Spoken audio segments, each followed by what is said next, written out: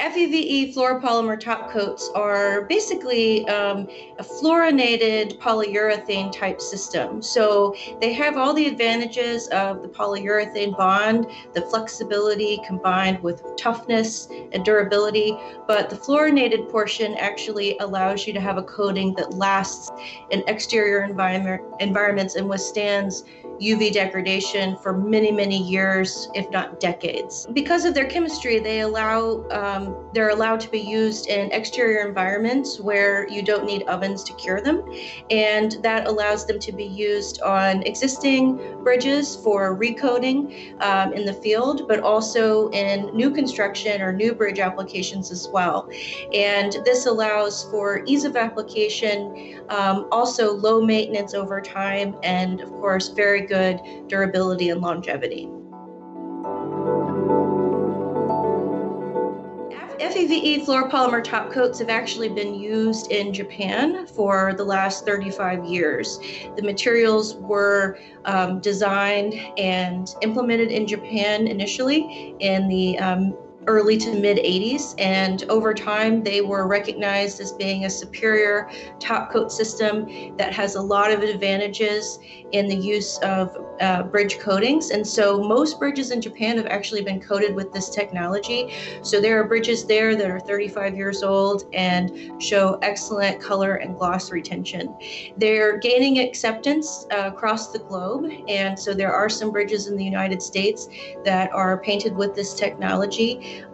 We don't have the decades-long exposure yet, but they do have that exposure in those case studies in Japan. Well, of course, the idea of having a coating that lasts a long time can give you a lot of benefits. So the first benefit, obviously, is the value of the coating system over time. So as we all know, whenever we're recoating a bridge, you have to assess any corrosion that's taken place, and you may have to blast. And depending on what level of blast you have to do, that can become very costly, not just labor costs, but also costs for containment, and of course the environmental impact as well. So there is a value when it comes to life cycle over time. There's also a value in that these coatings degrade so minimally over time that they actually do a great job in maintaining their appearance over time and not collecting lots of dirt, and of course resisting corrosion. So when you think about the maintenance of these coatings, you're doing much less touch-up, much less corrosion touch-up as well. And of course with cleaning, if it was on an architectural structure, for example, you could just, in a lot of cases, do a simple water wash, and you wouldn't have to do a high pressure wash with cleaning agents. So there are a lot of advantages of having a coating that can last a long time that actually then make the value of that coating over its life actually less costly than some conventional coating systems. And we've done some running of numbers on that to see an actual dollar per square foot, for example. And of course, we can discuss that information. So with any fluorinated polymer, you're going to have very, very high durability. When it comes to organic coating systems, we have what we would call our conventional systems, which are traditional polyurethanes, polysiloxanes, acrylic technology, polyester technology. When we get into the fluoropolymer space, that's where we really start seeing the advantage of having that carbon-fluorine bond. That's really the foundation of the performance. That carbon-fluorine bond is resistant to photochemical degradation, which is essentially degradation from sunlight. And what that translates into is color and gloss retention that is essentially unchanged for decades.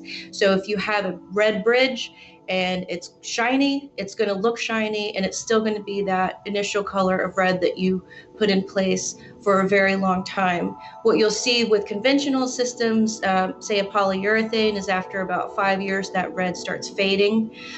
With some even less performing systems like polyester, that red could actually turn pink. And also what you also see is with gloss. You'll see something, if it's very high gloss and shiny and reflective, over time it becomes dull. which can also impact the color and the appearance of the color. Another key point, though, is that fluorinated coating systems are really good barriers. They resist water, and they also can then resist degradation. So that allows them to be very good at protecting against corrosion. And so these materials have kind of a dual function on a steel structure like a bridge, in that they weather very well, they maintain the appearance over decades, but they also allow for that corrosion protection over that same time as well. The ability of a fluorinated system to resist degradation means that the coating system has integrity for a longer period of time. And what integrity really means is that the coating isn't breaking down. And it's very simple. When a coating starts breaking down, you start getting micro cracking, you get voids and pores, and all those things allow for infiltration of the materials that actually cause corrosion, salt and water. And so if you have a coating system that resists that kind of breakdown, you're going to have a better barrier for a longer period of time, which is going to give you better corrosion resistance. The other thing to keep in mind is that fluorinated polymers are very water resistant. So they initially have excellent resistance to moisture intrusion. And again, moisture intrusion is key in corrosion. So that's kind of one of the ways that these systems can actually be a benefit compared to conventional polyurethane and polysiloxane systems. The way that you test for that traditionally is you do a chamber test, like a salt fog or a prohesion test, where you actually put panels into a chamber and then you incorporate a salt air fog type exposure, and you see the corrosion effects over time. There's an analytical method that we've been looking at called electrical impedance spectroscopy, and it's a way to better quantify that ability of a coating system to be a barrier. And the way that it's run is pretty simple. You put basically a current through a coating system, and you see how that current changes over time. And what the coating initially will do, it'll resist the current going through it. Organic coatings are more insulative than conductive, but as that coating breaks down, then you again have those voids and that pathway for moisture and salt intrusion. And so once that happens, then you can have conductivity. So your impedance will actually go down. With FEVE systems, we found that that impedance remains very steady over time because, again, it's resisting degradation. And so EIS is a way that we're also trying to complement the traditional salt fog and prohesion tests to better quantify how these coating systems will perform against corrosion.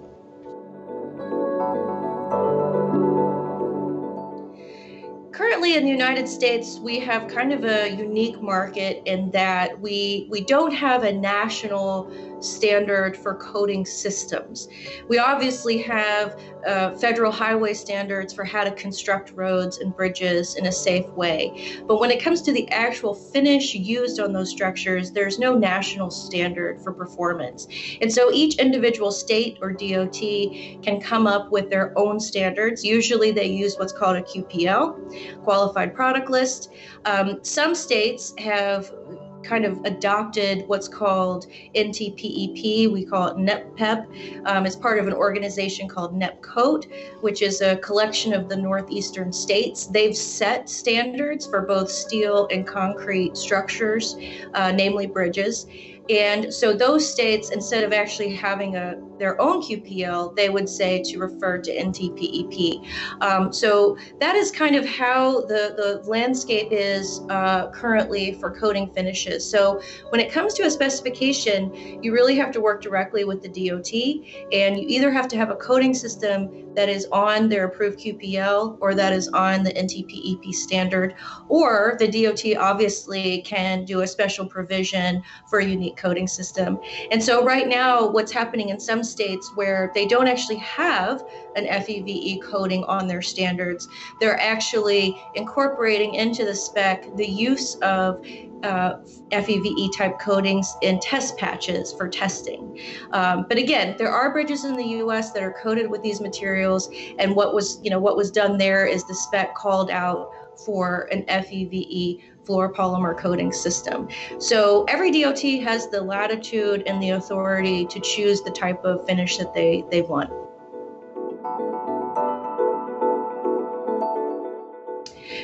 So the FEVE chemistry itself, that's the fluoroethylene vinyl ether polymer, is just the polymer. And that polymer can be available in different forms. It can be available in solvent, organic solvents. It could also be available in water, and it can also be available in a solid form, and we call it a flake grade. And each of those materials can be used to make different types of coating systems. The solvent-based systems are not going to achieve low VOC requirements. And of course, some states have different VOC requirements than others. So the way currently you can achieve those low VOC requirements is by either utilizing the flake grades and dissolving those grades in what are called exempt solvents. And right now, Oxol is commonly used. That's a trade name for a solvent. There's also some other solvents like acetone, methyl acetate. Those are considered non-VOC solvents. Of course, there is a direction with the EPA and some of the different states, namely California, that have looked into the health effects of some of these exempt solvents, and they found that they may be more toxic than previously thought. So while they're not contributing to ozone depletion, they're contributing to negative health effects. And so they're looking at removing some of those from the exemption list. And so one of the other ways that you can achieve an environmentally friendly or low VOC coating is by using a water-based system. And so these are resins, FEVE resins, that are in a water matrix. But also, there is a trend where there's a lot of new bridge construction or even maintenance and repair where they're taking part of that bridge and putting it into a job shop. And depending on that type of shop, if it has the ability to electrostatic spray powder coatings could even be an option for bridge coatings. And those are also considered very environmentally friendly as they don't use any organic solvents at all. So there are different ways of using FEVE fluoropolymer technology to achieve environmentally friendly coating systems.